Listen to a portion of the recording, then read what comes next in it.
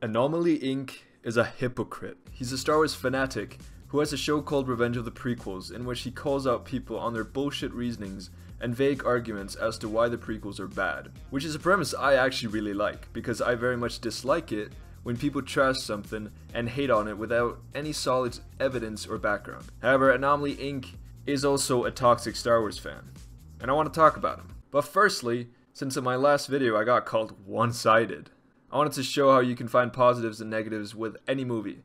And to show this, I'm going to briefly praise and criticize each of the Star Wars trilogies. And let me start with the prequels, because people say I'm biased against them. Now, the good thing about the prequels is that they expanded upon the amazing lore that the first trilogy had created. It led to an amazing time period, awesome new planets, and cool characters. Not necessarily good characters, but cool characters, who acted as good templates for further development in the Clone Wars. Which, by the way, is an amazing show that really fixes many of the glaring problems of the prequel. And that show wouldn't have been made without the prequels. Ewan McGregor is also trying his damn hardest and produces a good performance in the third movie. And yeah, I guess Revenge of the Sith isn't nearly as bad as the first two. However, the prequels lack many character arcs, their plots are convoluted and messy, and the dialogue is boring. I don't care if this is how the Jedi and other important people in the universe are supposed to talk. It's still boring and lifeless. From a story point of view, yes, all this makes sense, but from a film point of view, it just doesn't work. For example, the Phantom Menace is just pointless. The only idea from the movie that has any relevance to the rest of the movies is Anakin's relationship with his mom, and maybe Padme. But those scenes could have easily been cropped into the beginning of Attack of the Clones, instead of the useless chase scene and the infuriating factory scene. Then the second film could have involved the Clone Wars, and we could have seen Anakin and Obi-Wan's relationship flourish. Show Anakin as a conflicted hero, and let the Jedi be heroes with flaws, instead of a cynical group of hypocrites with no character traits. This would have made Anakin's turn to the dark side and the fall of the Jedi so much more meaningful and impactful. Now we move over to the sequels. I feel the sequels generally have the best acting of any of the trilogies, and they have exciting characters. Like Luke's character arc in The Last Jedi is the best and most well-written arc in all of Star Wars. The Force Awakens brought life back into Star Wars, and was a great homage that had the similar feeling of Star Wars, but differed in the emotions it made you feel. The Last Jedi had some of the best character subversion I've ever seen, and every character development just feels right and earned. However, there wasn't a solid plan from the beginning, which really hurts The Rise of Skywalker, and the trilogy as a whole. Some of the humor just didn't land and takes you out of the immersion. Some plot lines are pointless and don't serve the story very well, like the Canto Bite scene. The Rise of Skywalker has no backbone, and it's afraid to be creative. Even though I like the sequels, I acknowledge they have flaws, just like any movie can have. The originals created the universe, and without Lucas's insane imagination and vision, this beloved franchise never would have been created. The characters are generally likable and interesting, and Luke and Han have good character arcs. The visual effects were groundbreaking, and these movies have gone down in cinematic history. However, the dialogue in places seems forced and awkward, represented through inhuman acting. No one reacts to sad shit in these movies. Return of the Jedi falls short compared to the previous ones, with lacking character for Han and Leia, and erased plot points from the previous movies. Alright, I hope I've proved my point that all movies can be praised and criticized. The point of this video is not to say people can't have opinions. I'm just trying to point out this guy's bullshit reasonings and hypocritical criticisms of other people. He's basically criticizing others for making vague and unsupported claims about the prequels, while he's doing the exact same thing for the sequels. The first video of his that I saw was the one on I Hate Everything. I don't like people like I Hate Everything, not because he dislikes the prequels, as everyone has a right to their opinion. I don't like people like I Hate Everything because they are a bunch of gigantic, malicious hypocrites. You say you don't like people who are malicious towards the creators, and you mentioned Jake Lloyd and Ahmed Best, which is a great example of the effect of toxic Star Wars fans. However, you yourself are being malicious towards the sequels. Like, just look at your intro. The main thing is to protect these characters, make sure that they still continue to live in the way that you created them. Can I just say, though, a lot of times I would say to Ryan, we got to think about the fans. And he said, no, we got to think about the story, and we got to think about our movie, which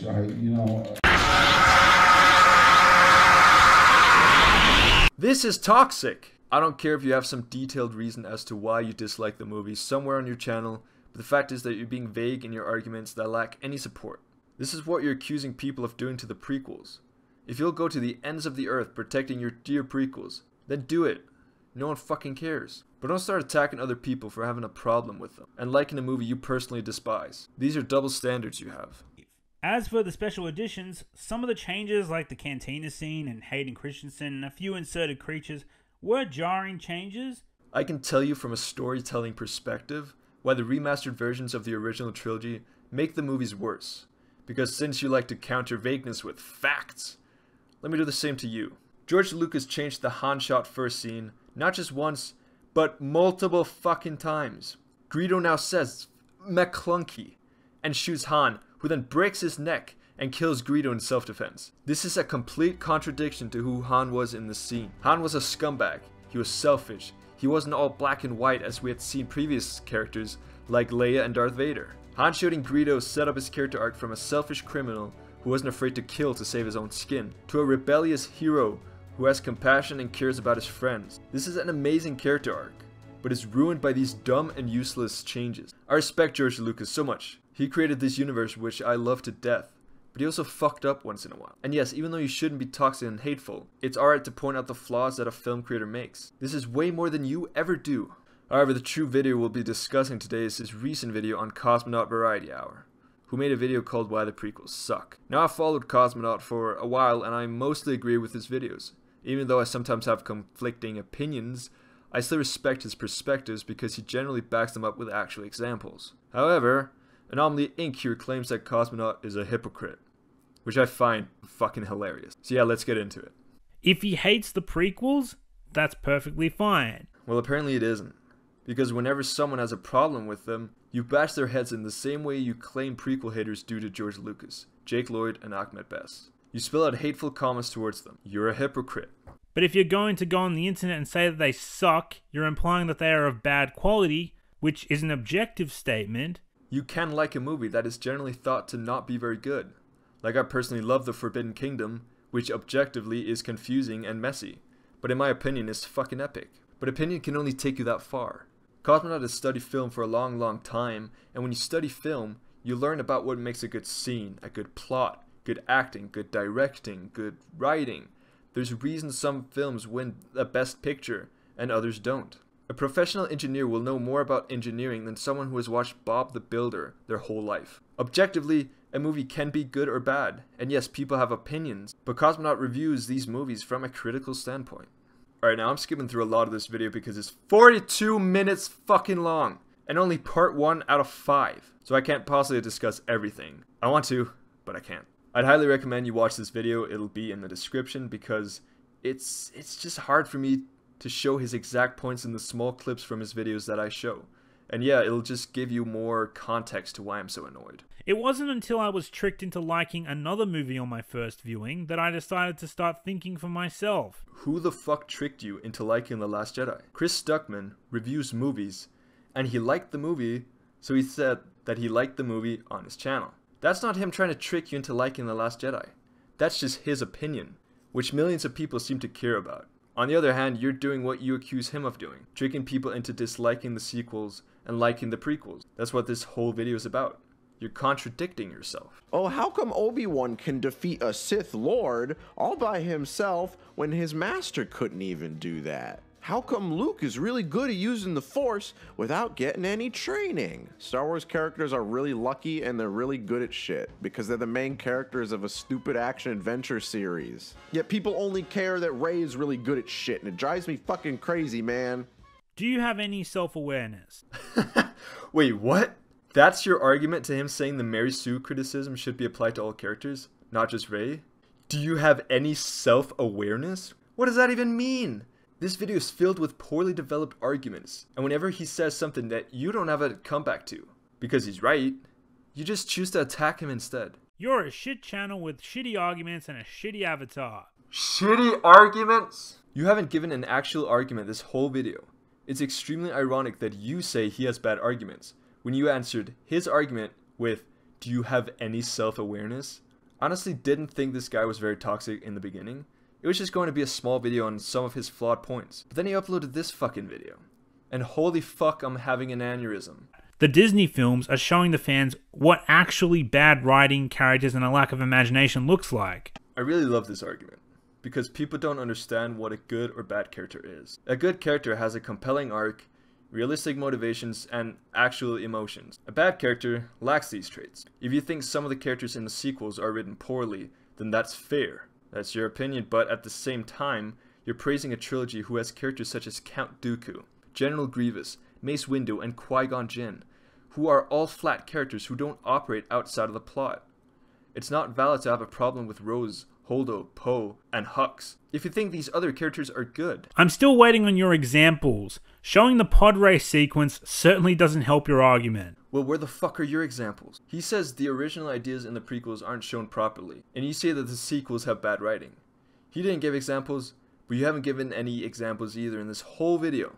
You're so locked in your own mind that your opinions are so unwavered by anything that they begin to lose their meaning. Showing the pod racing scene definitely helps his argument. That scene is too drawn out, has no significant impact other than being something cool to look at. But sadly, it's more enjoyable than any of the character interactions, which, given how uneventful this scene is to the whole story, is sad. It's not a good scene. It's fucking boring. Okay, checklist time. Politics, boring. No, politics aren't boring necessarily. This movie just makes them boring. The Dark Knight, for example, has a shit ton of politics, like Harvey Dent's campaign, the Joker's chaotic and terror-filled ideology, and people's growing distrust in Batman. Wait a second, those are the exact same political plot points as the prequels, like Palpatine's campaign, Darth Sidious's chaotic and terror-filled ideology, and the growing distrust in the Jedi. But then why is one of these movies engaging with exciting and exhilarating characters, edge-of-the-chair moments, and deep emotional themes, while the other has uninspired and lifeless scenes, dull character interactions, and lack of character? One is remembered for these political features, while the other is criticized for it. Saying people just don't like politics is a false statement. But I draw the line at idiots like you saying what Star Wars should and should not be. But you do that. Right after you say this, you go off bashing the sequels just because you don't like them. You say George Lucas had the final say because he created and owned the series, but now that Disney own and create Star Wars movies, they don't have the final say because you don't like the movies they made. We felt joy with Anakin upon his triumph at the pod race. No, we didn't. We don't care because we knew he'd win.